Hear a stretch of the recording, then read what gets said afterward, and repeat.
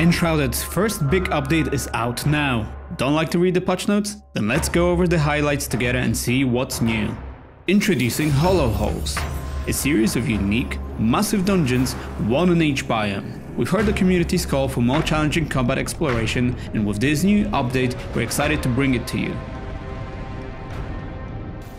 With the introduction of dungeons, we are also expanding our enemy faction, adding new craftable props, exclusive legendary rewards and your hard-won trophies, a mysterious crafting station with its own recipes, and new quests, one of which leads you to a brand new spooky NPC.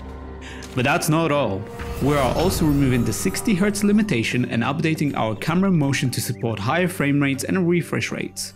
We have also reworked one of our towns, Willowcrush, that you can explore, as well as some of our locations that have been improved and are now more polished. For those enchanted by mystical worlds and cozy underground homes, we've crafted round doors and windows just for you. Get ready to elevate your creations to new heights, or new lows. And wait, there is more. Now you can actually sit down on furniture. Whether you've had a long day and need a break, had an urgent need to isolate yourself and think for a while, or just want to enjoy the view with your friends, the possibilities are endless.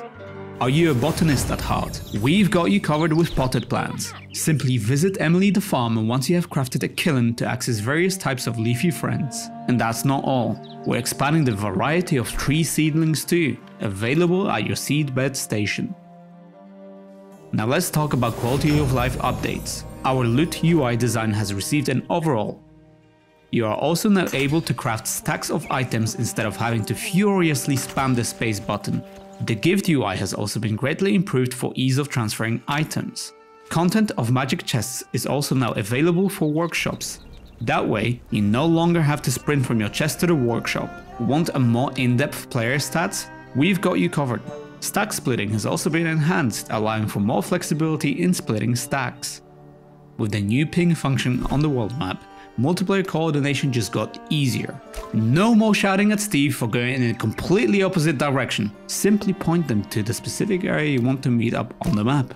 And lastly, for those struggling to find friends servers, worry no more. You can now locate servers via IP address with an added feature to conceal the address for those of you that stream, so that Dark Sasuke will not raid your base while you are out on an adventure. Ha! And you thought that this is it. There is more. But who am I kidding? If you're interested in seeing all the fixes and improvements, look out for the patch notes available on Steam, Discord, or our website.